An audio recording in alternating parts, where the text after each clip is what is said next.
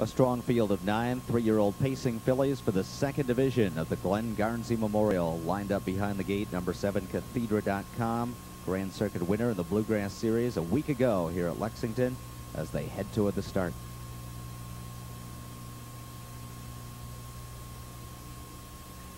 And they're off. Threads of Life away quickly. Eraser Hanover comes barreling out of there from the outside. Also away well is BJ's Squall, and Lady McBeach angles over behind the three-way duel. She's dropped in on the inside from 4th.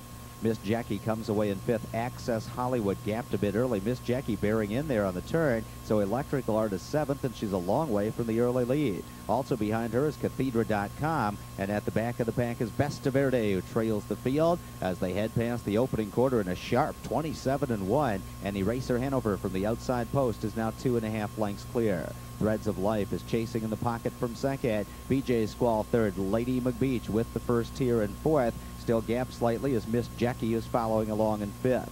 Access Hollywood is 6th. The Electrical Art trying to flush some cover. Cathedra.com waiting for the cover flow to develop. She's 8th on the outside, stuck right now. And up to her inside, Besta Verde gains a spot into 8th position. Lady McBeach is wheeled out from 4th as they hit the half in 55-2. So it's Eraser Hanover 2 lengths in front. Threads of Life racing in 2nd. Lady McBeach coming quickly on the outside. She's now 2nd, just off the leader's wheel with 3/8 to go. Miss JEKI is following her. She's up 2nd over now. Trapped in on the inside 5th is BJ's Squall. 3rd over, but gapping cover, Access Hollywood. Cathedra.com is stuck 5th over, and 4th over in front of her. Electrical Art now comes 3 wide. They'll try to sweep the field from the back as they hit 3/4 in 1:24-3 and come to the top of the stretch. Lady McBeach on the outside has forged her way to a short lead. Up on the outside, Electrical Art is closing. Miss JEKI for the gray from between horses. Cathedra.com on the far outside. It's Lady McBeach. Miss JEKI trying to get to her. Up on the outside, Electrical Art. Miss JEKI has taken the lead, and Miss JEKI has pulled off the upset here. Lady McBeach was 2nd, Electrical Art 3rd, 1:53 flat.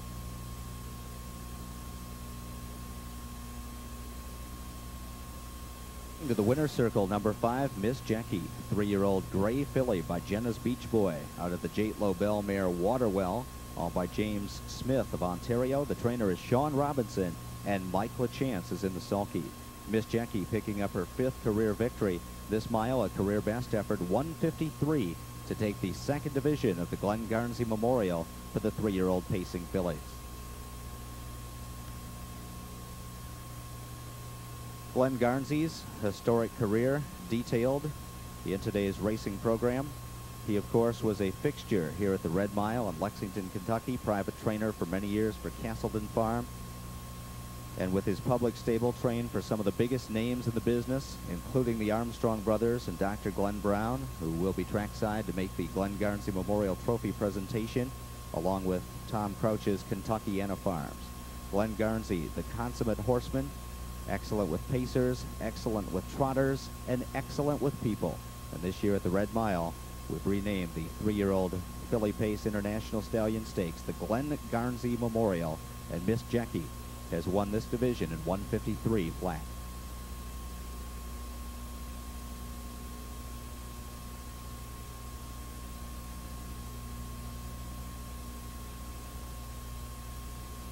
Also trackside from Armstrong Brothers, Dr. Moira Gunn to make the trophy presentation to the winning connections. And of course, Mike Lachance in the spotlight once again tomorrow at the Red Mile. He'll drive Bettor's Delight as he and Real Desire continue their rivalry in the final race of the season, the Tattersall's Pace, for over $400,000. 4-6, 8-15-60. The Superfecta 5-4-6-7, $4,575.60.